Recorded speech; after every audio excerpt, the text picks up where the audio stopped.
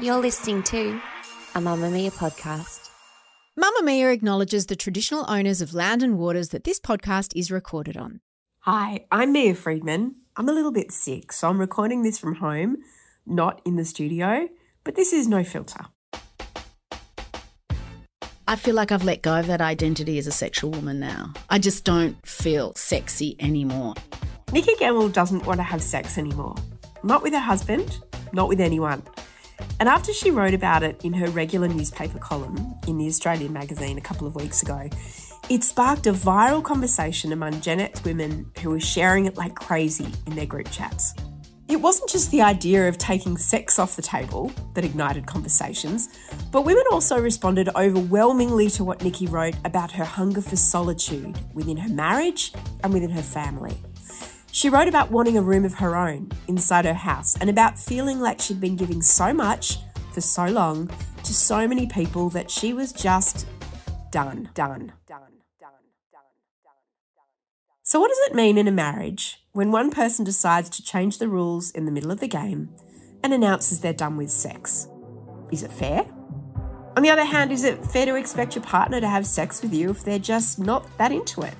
Sex used to be a non-negotiable in a marriage or a long-term romantic relationship, but that's just not necessarily true anymore. Not according to Nikki, who's always been delightfully candid about her sex life. Over the years, it just tailed off, I think, with just exhaustion. She's the author of the world-famous best-selling erotic novel, The Bride Stripped Bare. But as you're about to hear, a lot has changed in the 20 years since it was released. You're going to love this conversation. Nikki genuinely has no filter, and she's possibly the perfect podcast guest. So let's talk about sex with Nikki Gemmell.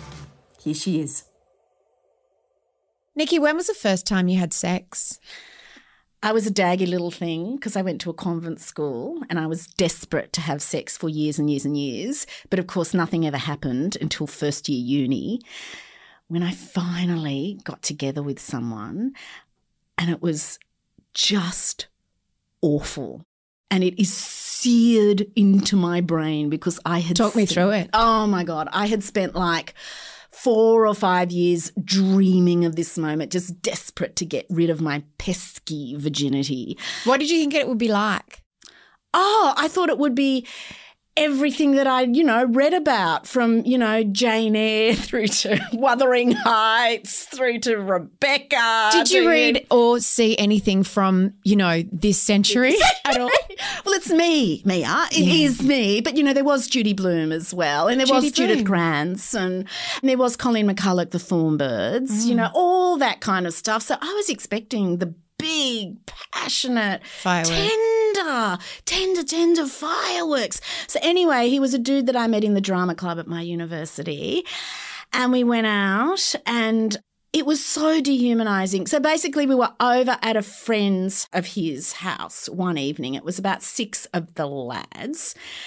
He just peeled me off. Were you dating or did you were like dating. him? Oh, you were together? Yeah. I thought, this was the one, because that's my mistake. I always fall in love with someone and think they're the one and plan the wedding and the babies and the life, basically. So that's what I thought with the first guy I ever fell in love with. Anyway, at one stage he just peeled me off to a bedroom, and it was quick. It hurt. It was profoundly untender. It was ugly, and it was just such a letdown, and it was over too quickly. And I will never forget what happened afterwards. And also, I'm incredibly modest and hated people seeing me naked. No one had ever seen me naked before. But also, I was imagining this invisible camera on the roof, kind of in a way that it was like I had to position myself for God knows who, that, it was like I was overthinking everything, as I always do. It's funny you say that, because when our generation had sex, we didn't have a million images of other people having sex in our minds.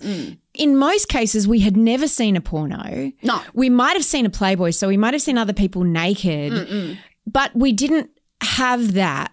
And yet you still were looking from outside, imagining what you looked like. Yeah, so self-conscious, crippled by self-consciousness. But anyway, it was his gesture afterwards that is seared into my brain, which just changed the equation completely for me. So we walked out of that room and he looked across at his 5 mates who were all 18, all first year uni, and he raised his finger at them in triumph, like, I can't do it on radio. Like middle finger. Like middle finger, like I've just fucked her. And in that moment, everything shifted from this, oh my God, my first boyfriend, this is amazing, we're going to spend the rest of our lives together, to, oh my God, I am just a hole to him. I'm just a conquest. I'm just some university fuck, another notch on the board that he can just like say, yeah, I fucked her. Oh, the betrayal of that. And it was my virginity and it was my first time and I'd wanted it to be so, so special. And, you know, I look at the young women around me now, I look at my daughter and I just hope that they never have an experience like that because that coloured my sexual history for the rest of my life. I still remember that night so clearly, and I've tried to run away from that kind of experience ever since. But actually all through uni, I did 4 years of uni at that stage, I kept on having these bleak and lonely one-night stands that it was that kind of experience all over again, a complete absence of tenderness and proper connection, because I feel like there's a profound spirituality almost with sex that really, really works. There's no deeper connection between two people. But it didn't take me until my maybe mid to late 20s to find that. Not everyone feels that way. Of course, I romanticize everything. I was talking to a young woman the other day who was explaining to me that she identified as pansexual, and I said, explain that to me. And she said, it means that sex to me is about knowing the person, which sounds like what you say. It's that spiritual connection. It doesn't matter if they're male or female. None of that matters to me. It's about the person. So I'm not physically attracted to someone if I see them across a room. I have to get to know them first.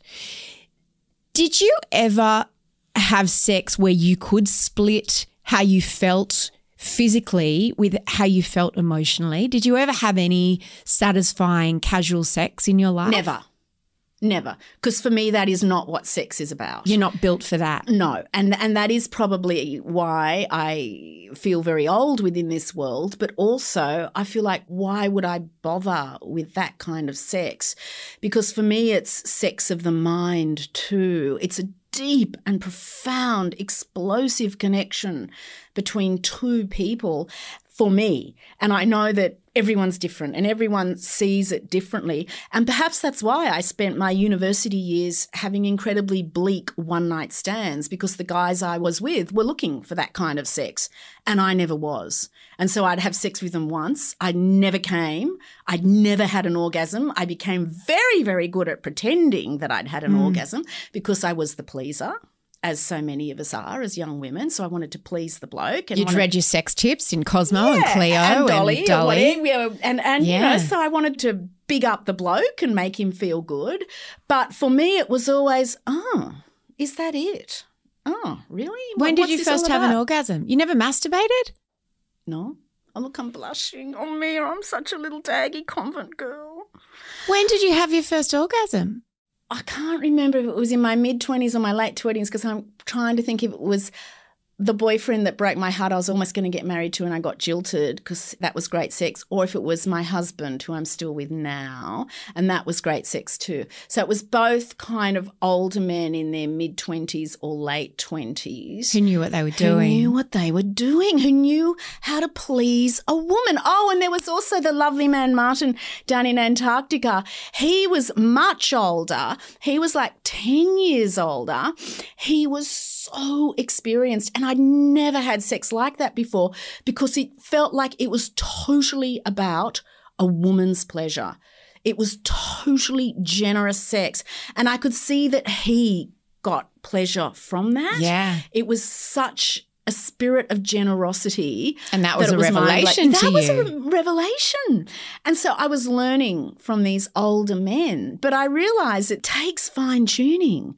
And for me, so I lost my virginity, I was 18, but it wasn't until maybe 28. So it was like 10 years of fine tuning. Of bad sex. To actually enjoy sex. And I remember my grandmother, you know, she said to me once when she was very old in her 80s, "Oh, Nikki, I've never enjoyed sex."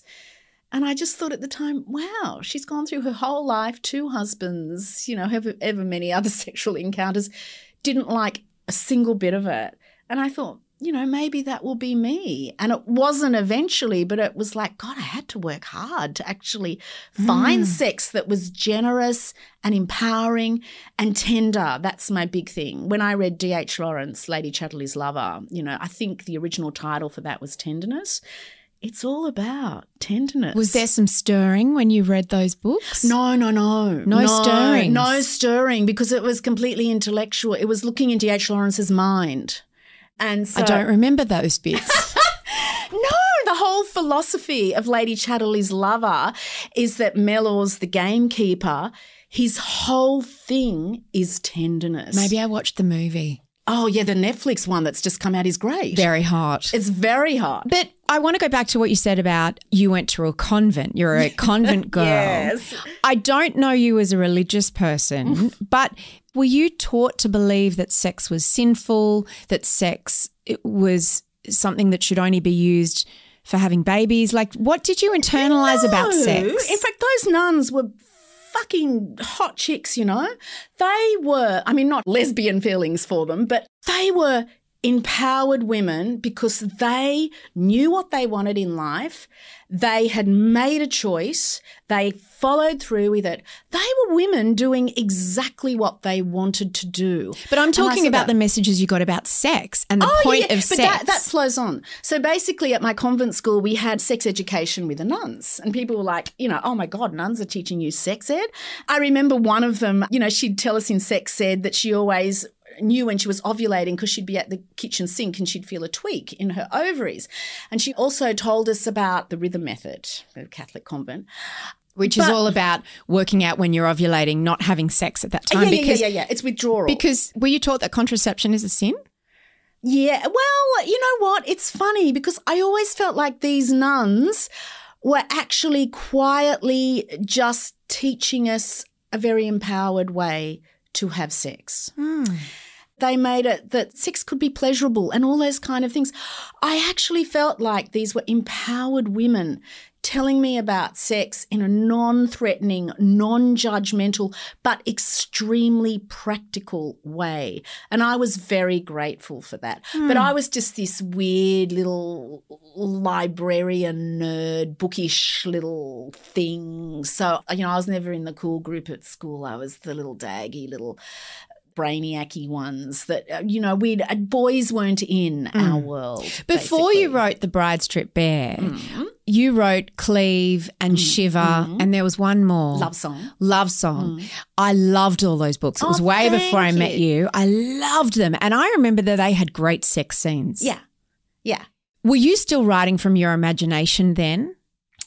I was informed by what I'd found. Yes. Shiver, particularly my first novel. So that was about your sexual awakening, essentially, with that guy in the Antarctic. Exactly. That was the generous man who wanted to see a woman orgasm, knew if she was faking. It was like a challenge for him. But it was fantastic because it's win-win for us. Very win. And he would get off on that, and it was just wonderful sex. So, yes, those kind of experiences with the older men informed those first 3 novels. After the break, Nikki talks about her early days of her marriage, including good sex and vibrators, and what's changed since then.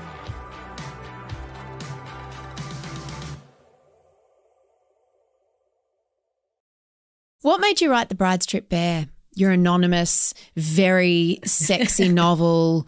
It was kind of a precursor to 50 Shades, really. Yeah. Why did you write it? Well, I had this idea after my 4th book that I wanted to write something completely different. I wanted to write completely honestly about sex within marriage. But I found that I was just because I was newly married at that stage. I just had a baby. We were living as Aussie expats in London. It was a very kind of small, enclosed little world, didn't have many people around us. So I wanted to protect that world. And I knew if I wrote very, very honestly about sex within marriage, life would crash into that world. People would assume I was writing about my husband, who I dearly love. And I just wanted to protect everything. So I started writing it and thinking this is not singing because it's not honest. And you know as well as anyone, darling, that power comes through honesty. Mm-hmm. That's how we connect to people. Mm. And so I didn't know how to make the book sing. I felt like such a failure as a writer. I feel like that every time I write a book. But this one particularly, it was like this is just dead in the water.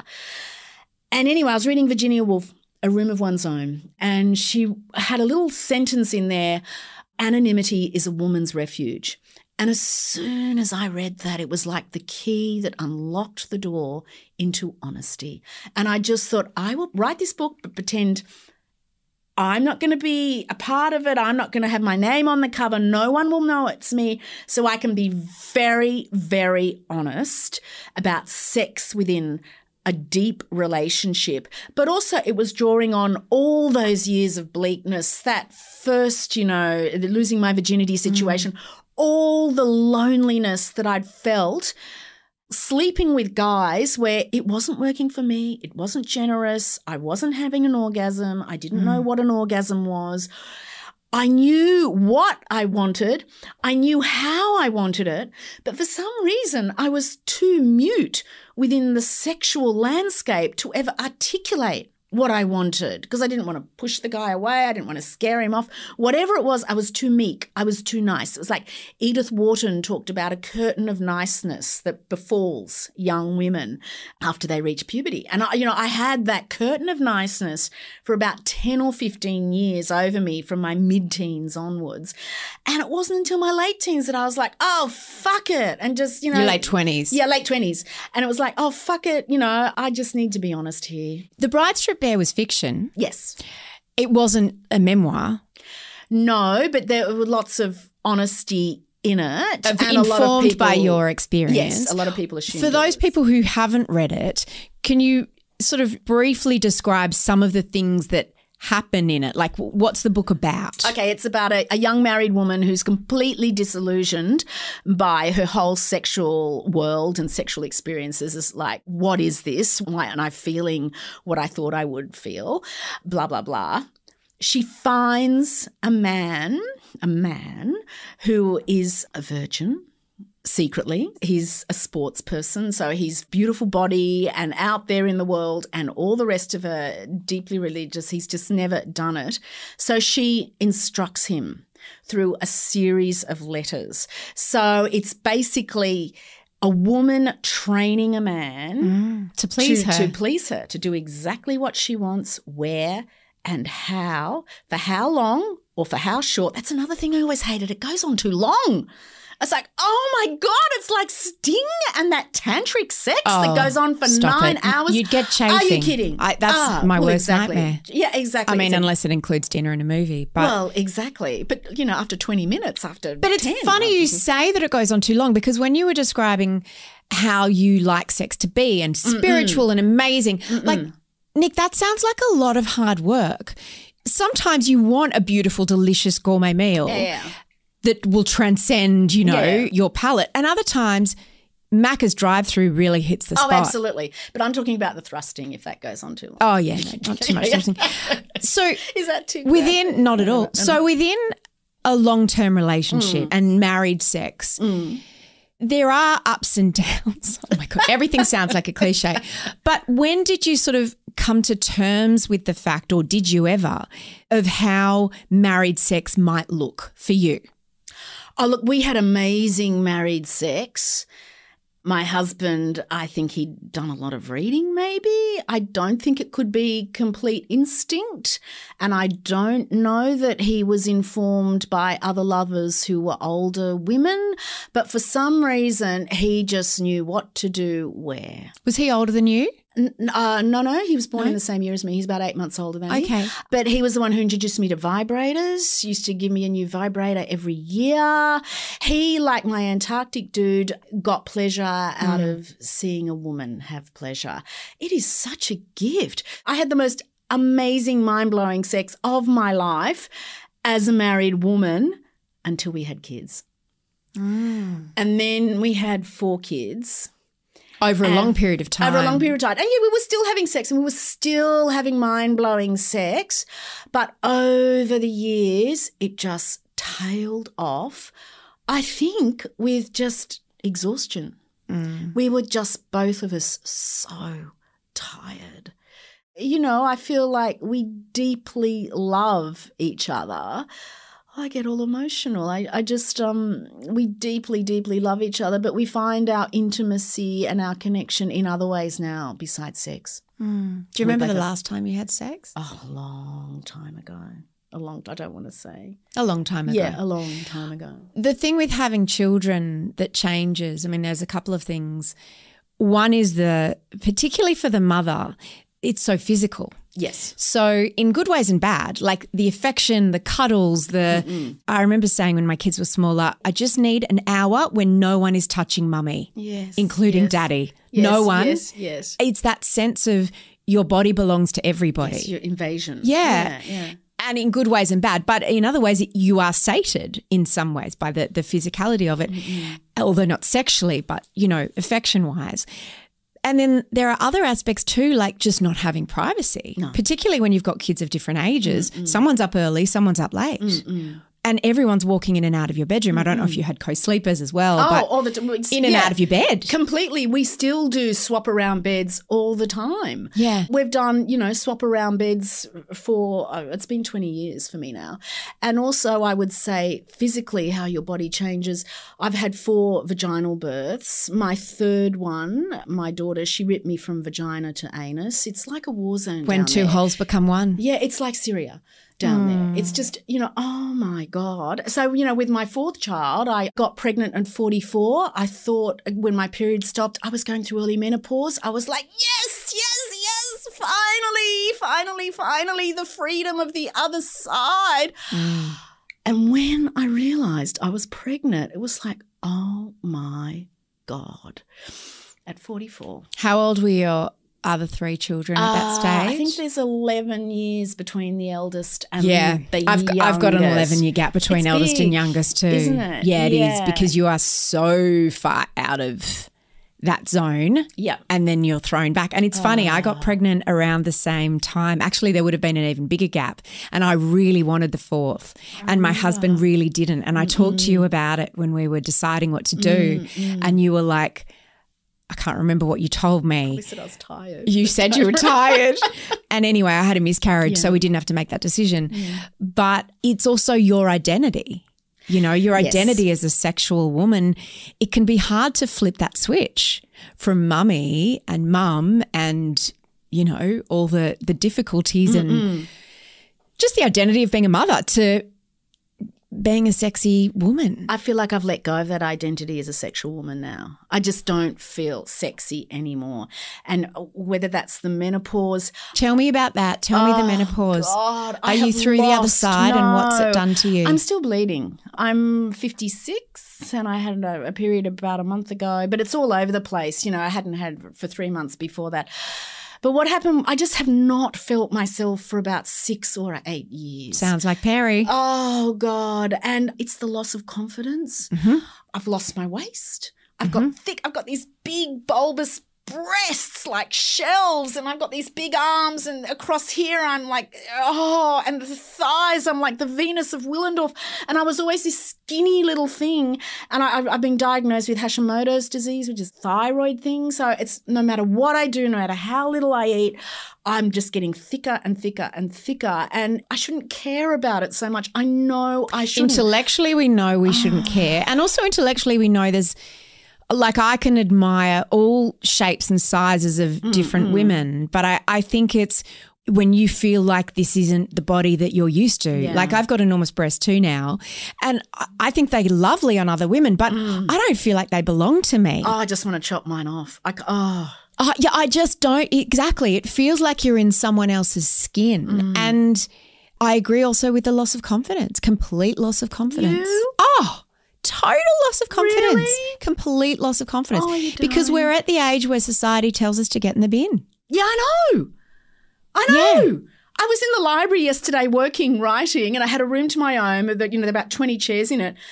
And this dude walks in and he starts to have a business conversation really loudly. And it's like he just doesn't see me on his laptop. And then at the end of it, I just said really quietly, "Oh, this is a library. Do you mind if you just go out into, just outside the doors of the library to have your conversation?" He abused me and started filming me. I felt assaulted and I just put my hands over my face and I was trembling. And then he said, "Well, you go away. You get out of this room." And then it was the menopausal lioness in me thinking, fuck this. I got here first. I had the really good spot. I'm really happy here. I didn't move. Eventually he left. Then I had the room to myself again. Then another young guy came in and started having a huge conversation about his gym membership again. And it was like, of course, being the female, I doubted myself. So what am I doing wrong? So have libraries changed? Have libraries now become business centres? What am I meant to do? Okay, I'll just let the guy have his go and I'll just sit here meekly, quietly, not working, quietly seething. This is what I've done my whole life. And then he left too. And then afterwards, as I was leaving, I just said to a librarian, have libraries changed? Am I like this really weird old thing that thought libraries were for quiet working? She said, no, it's always the men who do this. And it's funny that the whole thing about the Karen as well, how it's become this idea that a woman who speaks her mind, who's not young and hot, is a figure of derision to be mocked and disdained. Or assaulted or abused or filmed. And it was shocking to me. It's like, I never want to be this person, but I spoke to him actually really politely and it was just like, I thought libraries were for silence, but it's interesting, this idea also of visibility, he made me feel invisible. There's an understanding that flirting, even when you're in a long-term committed relationship, can be really healthy because it reminds you, when you're talking with your partner about the milk and the electrician and the, phone bill, you don't feel very sexual, but then sometimes you might go out in the world and have an interaction with someone. They might just look at you or you might have a little bit of light flirting. And it's a reminder that, oh, yeah, that's right. Yeah. I am a sexual being. Yeah. Esther Perel says people don't have affairs because of the other person. It's because they're nostalgic for who they used to be, that idea of the sexual side of themselves. Yes, because sometimes I'm in the car with my daughter, particularly in summertime, and I've got my hair down and they can't see my body at all and I'm driving and, we'll have dudes just like kind of catcalling or whatever.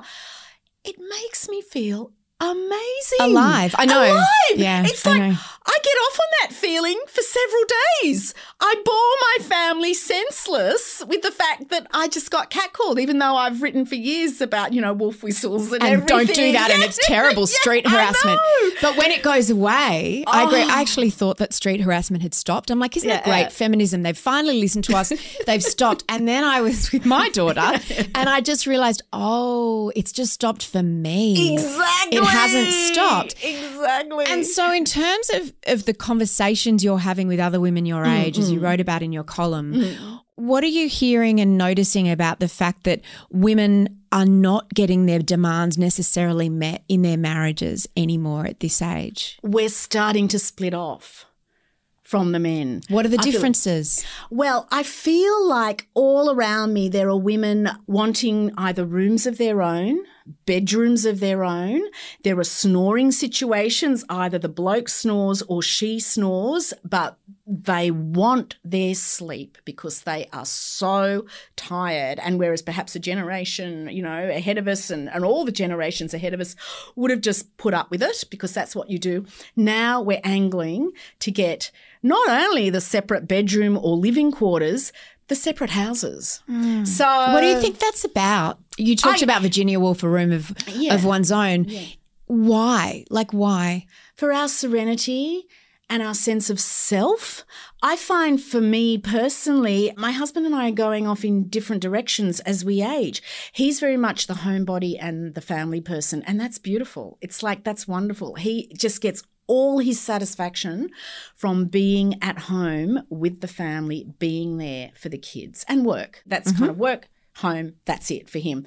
For me, as my youngest, he's now 11, but he's moving into independence as he gets into those high school years, I finally, after like 22, 23 exhausting years of motherhood, just want to seize the world with girlfriends. And so I've basically said to my husband, we had this conversation last year, I've got a few single chick girlfriends, divorce, whatever. They've got subscriptions to the theatre, or they like going to a film regularly, or whatever it is. And they're like, Nikki, can you be my plus one? And I'm like, sure thing. And so I basically trooped home to my husband last year and I said, you know, blah, blah, blah. She wants me to go to the theatre with her on her subscription every year because she had got that for a boyfriend of hers and then they broke up. So she needs me to accompany her. So I said, can we now do our relationship that we just do separate social lives? So I am going to be like a divorced woman out in the world. See, I've always had that. Oh, it's bliss. Did you used to do everything as a couple, all your social life, socialising? Particularly when we were younger and we were expats in London and all that kind of thing. But isn't it healthy? Just living I suppose my husband and I also work together. So for us, it's the like I see my girlfriends, he sees his mates and his female friends and whatever. And we, of course, we do family things together. Yeah. And sometimes we have some couple friends. But no, that's funny that you've come to that quite late. Yeah, I have come to that quite late, but it's kind of like I feel like it's post the whole child rearing madness. We had to be the couple. We had to be the couple at school dinner. So it's feeling liberated from the constraints of what a wife and a partner is meant to be. Yeah, and I think it also is about having a lot of girlfriends who are divorced. Yes. I'm in the same space. Like there's very few of my friends that are still married. And it's funny because all of my girlfriends who are divorced, none of them want to live with a man again. No, my mother was like that because she got divorced when I was 10, 11 and then she had a boyfriend afterwards for about 10 years. He wanted to marry her and she just said, nah. And then she said to me, Nikki, they're so boring. All they want to do is talk about themselves or have sex. And that was it. And so I learned that from my mum. That's being very harsh. But I just feel like, and something else I've discovered that I wrote about in this column was a lot of women, we want to seize the years we have left and do all those things we never had the chance to do, you know, like travel or a course or go back to art school or whatever it is. You know. While men are often, see, as we lose our estrogen, the estrogen is our accommodating hormone. It's about being liked. It's about fitting in with everybody. As that drops, we are suddenly more able to speak our minds and get in touch with what we want. But interestingly, at the same time, men's testosterone's dropping, so they become less interested in being in the outside world. Yes. Again, this is a big generalisation, but just in terms of it's no accident what you're talking about, that men often turn to their wives at the same time as wives are turning away and turning not necessarily away from them because they don't love them, but just wanting a different life or a different pace of life. Yeah. So basically what I'm discovering is all these around me, these short-term, long-term relationships. Explain what they are. Oh, it just sounds bliss to me. So basically you're in a deeply loving relationship with someone. Committed. A long-term committed monogamous relationship, just committed to each other completely, but you do not live together. And so you have two separate houses, you do your own thing, you come together for short-term bursts, it might be holidays or something like that, you know, intense weeks, whatever, and then you go back to your separate lives. And you've got this separate aesthetic, you've got different levels of tidiness, you can maintain your own space, you're not getting irritated by that other person because they love the clutter or they hate the clutter and you love the clutter, so you know you're not constantly compromising. And I think that gives you a really solid foundation of like centeredness within a relationship. I don't have that and I can't afford that. So this for me is it's very privileged, isn't it? It's very, very privileged. It's a world that is beyond my reach in any way. But I look at people who sustain this and divorced friends. So that they're with, you know, another they've got long-term partners who's got their own house and they're just not choosing to have their lives together. And I think, well, post-kids, why would you in a way? We have more for you if you're a Mamma Mia subscriber. I asked Nikki to stick around because I wanted to talk to her about how her husband feels about their post-sex life together. Is he on the same page? If he was to have an affair, would you be sad? Or it's like, no, because I've let go of that part of our relationship. Because I love him so deeply and I care for him so much. The answer was really not what I expected to be, and there were tears. You can listen to that bonus episode for subscribers via a link in the show notes. And we'll also link to Nikki's article that sparked this whole conversation. The producer of No Filter is Emma-Lane Peterson. Our executive producer is Eliza Ratliff, with sound production by Madeline Giuano. I'm Mia Friedman. Thanks for having my croaky voice in your ears.